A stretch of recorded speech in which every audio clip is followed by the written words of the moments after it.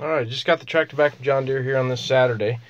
I took it up there yesterday, and it would have been done yesterday, but when I got the tractor, it had a different cover here, so they had to order the right one. Imagine that. I guess they've seen that before. So what's nice now is where my 4320, I had a switch here, which is the third SCV, and it's controlled electric. It's electric over hydro, so you don't have a float option with that, and it's good for what it's designed for. On the loader function to have a grappler or whatever you got going on up front, and where you don't really need a float. What for my planter and for my Frontier mower, I need a float option. So this one here has the float option, and this one here does not. But it's also continuous, so you can turn this on, and you can just have it in a continuous flow for whatever you might need that for, or you can just have it for whatever else you might have it hooked up to where you don't need continuous to still operate as normal. It just doesn't have the float option.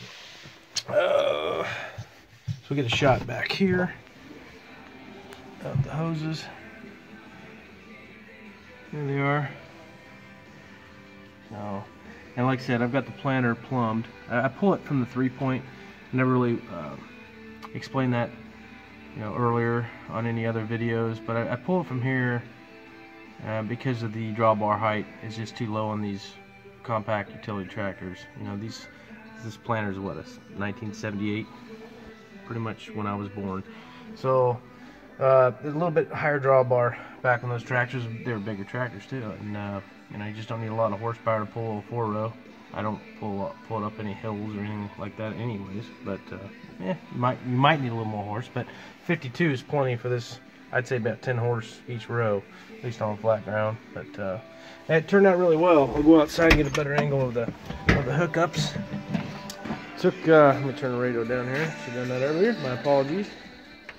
It took John Deere, I think he had 6 hours in this thing, but ran into issues. I can't imagine how it would have gone if I tried it. But yeah, 4th and 5th. So if the tractor doesn't come from the factory and you want to add on it, you got to pretty much go with the 4th and 5th. They may be able to build whatever you need. Usually if you got a single set, they're mounted right here, but there's different applications. I don't know all the ins and outs of it all, but anyways, on this hitch, you see how the hitch and where I need it a little bit higher, and plus this one on this tractor is 2 inches lower than where my 4320 ran. It was like 17 inches off the ground, and this is 15, so even more reason to pull from the 3-point. Plus, in transport, you can raise that thing all the way up. You don't have to, but you can raise it up out of the way, get your coulters up off the ground a little bit higher in your cleaners, and I like it. It worked out pretty good on my other tractor. It'd be interesting to see how this is going to work with this tractor, but I've used it the last couple of years pulling it from the 3-point. It's been fine. So, but that's it. Hydros are finally hooked up.